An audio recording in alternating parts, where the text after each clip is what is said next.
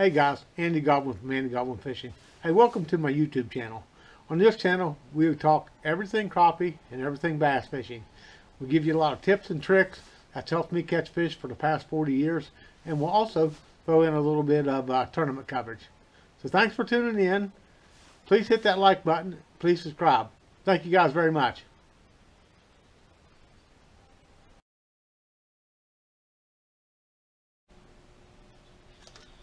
Hey guys, welcome to today's video.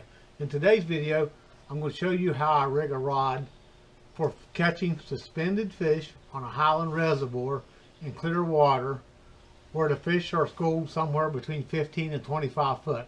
I'm going to show you the rod, the line, and how I tie my baits on for this presentation. That's right, I said baits, because at this time I'm going to tie on 2 jigs. So let's get started. First of all, I'm fishing a 8-foot, this is an 8-foot Ozark rod, spinning reel, 4-pound test line. I like the 4-pound test line in the clear water, plus it makes it sink a little bit faster. So the first thing I do is I get me a crappie magnet out.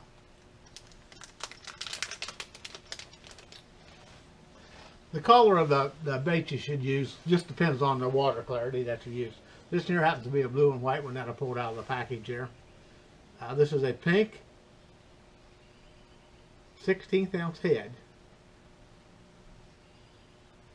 Alright. With a blue and white crappie magnet. Okay. So I got it on there.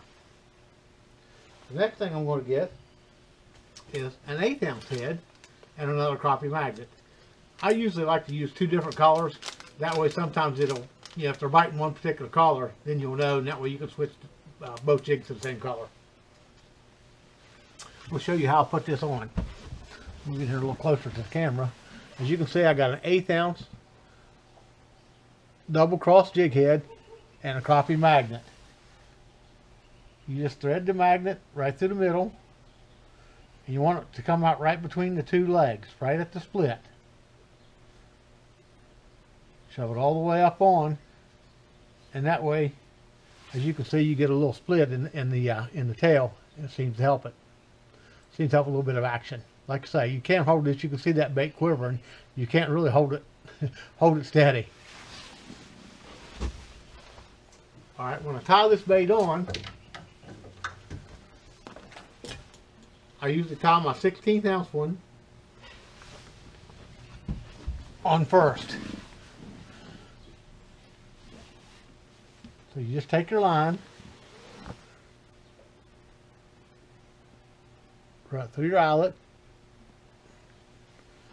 get you some line out here. There's about 18 inches to 24 inches.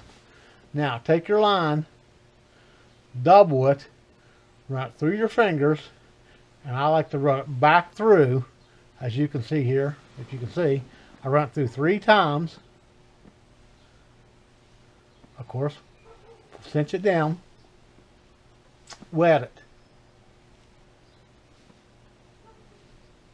Alright, now I have a loop knot here. So I have my bait that swings free on my 1/16 ounce one. The next thing I do is I get my 1/8 ounce one, go to my tie again here, which you can see I left out quite a bit of room here. I like to leave anywhere between 15 to 20 inches in between my baits. So same thing here. Pull it through. Give yourself a little bit of line here.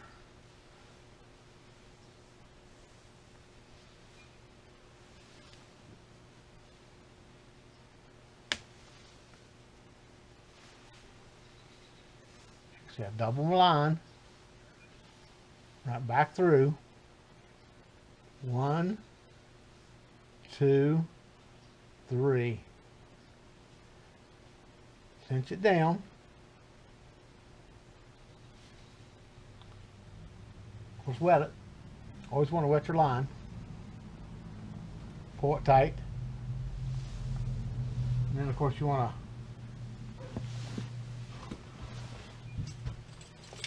cut your tag end off. This is a very simple rig to do. And when you're fishing in that open water, well, I got them a little bit too close there, but you'll get this. You can see about what you're looking at. Yeah, there's a good 12, 13 inches in between there, maybe 14. But what you're looking to do is, there's no sense in not having two jigs on. You're in open water. You're generally in 35 to 40 foot of water. Your crappie are generally suspended anywhere between 15 and 25 foot. So there's no need not to have two baits on. A lot of times you'll double up. You'll see one will be chasing the other one, or two will be chasing your jigs there on the live scope whenever you're falling, and one will hit one and one will hit the other. But this is a perfect system for a highland reservoir, deep clear water, especially when they're in open water, not around any structure, just around bait.